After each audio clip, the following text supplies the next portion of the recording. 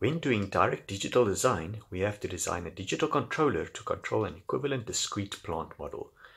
The design technique we use is the digital root locus. In today's video, we look at how to use lead compensation with the digital root locus, which allows us to improve the transient response of the closed loop system.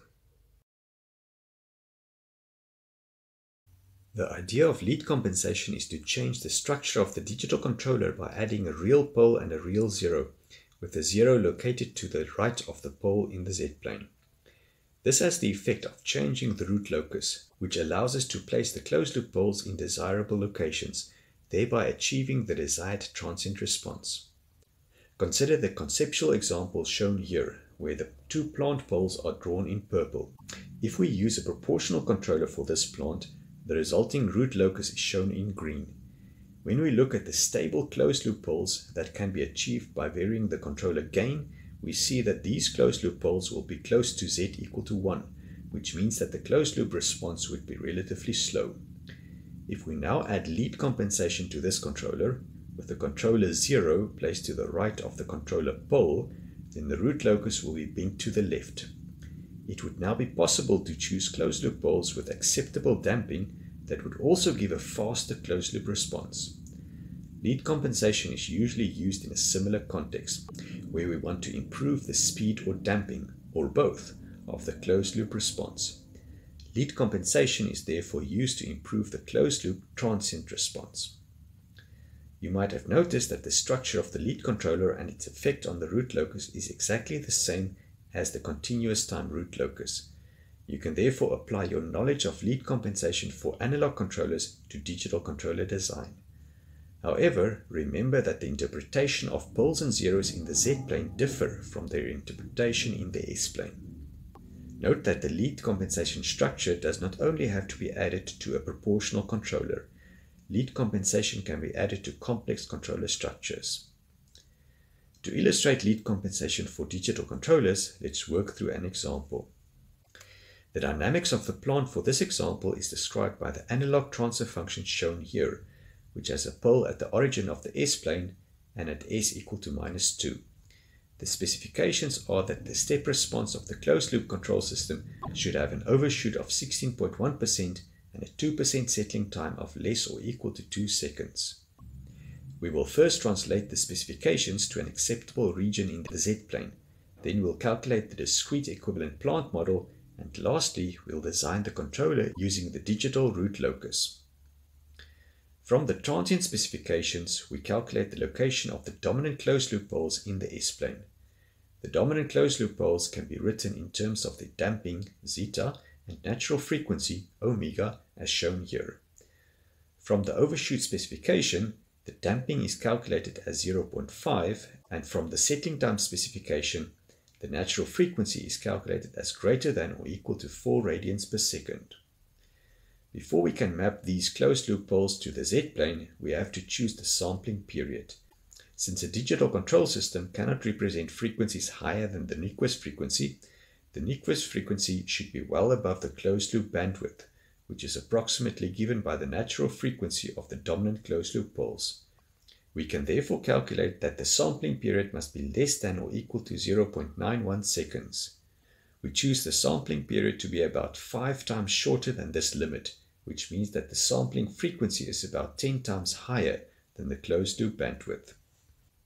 We now map the specifications to an acceptable region in the z-plane.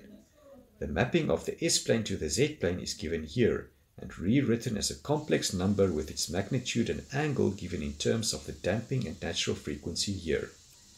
When we look at the settling time requirement, we see that 4 divided by zeta times omega n should be less than or equal to 2, which means that zeta times omega n should be greater than or equal to 2. The magnitude of the dominant poles in the z-plane is given by e to the power zeta times omega n times t, which we can calculate as less than or equal to 0.6703. This means that the dominant closed-loop pole should lie inside a circle with radius 0.6703 in the z-plane as shown in red. We have previously seen that the constant damping curves in the z-plane are spirals, and the curve corresponding to a damping of 0.5 is shown in green. The acceptable poles therefore are located on the part of the green curve that also lies within the red circle. We choose closed-loop poles that just meet the specifications, that is, their natural frequency is 4 radians per second. We can now calculate the location of the desired closed-loop poles to be 0.516 plus or minus J 0.428. The next step is to discretize the plant model. The discrete equivalent plant model is calculated as 1 minus z to the power minus 1 times the z transform of g of s divided by s.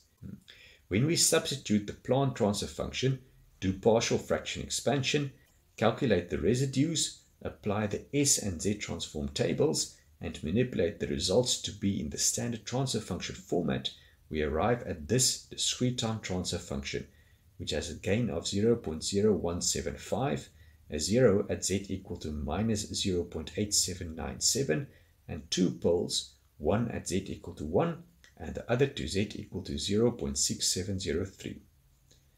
We now go on to design a digital controller to control this equivalent discrete plant model. We first try the simplest controller structure, which is proportional control. When we draw the root locus for the proportional controller, we see that there is a locus to the left of the 0 and a locus between the 2 poles. This locus breaks away and joins the real axis far to the left of the 0. The desired closed-loop poles are shown in blue. It is clear that the root locus does not pass through the desired closed-loop poles, and the locus should be bent to the left to achieve this. We therefore add lead compensation to the proportional controller. The controller with lead compensation is shown here. We have to choose the location of the 0, alpha 1, at the pole, alpha 2, as well as the controller gain, Kc. We arbitrarily choose the controller 0 to cancel the plant pole at 0.6703. Note there is no specific reason why we should do this, but it simplifies the calculation somewhat. The plant 0 and poles are shown in purple, and the controller pole and 0 shown in red. When we draw the root locus, we see that it has the same shape as before, but it has been pulled to the left. It should therefore be possible to choose the controller pole location, alpha 2, such that the root locus passes through the desired closed-loop poles. To determine alpha 2, we use the angle condition, which says that phi 1 minus theta 1 minus theta 2 should be 180 degrees plus an integer multiple of 360 degrees. After calculating the angles and solving for alpha 2, we calculate alpha 2 to be 0.254.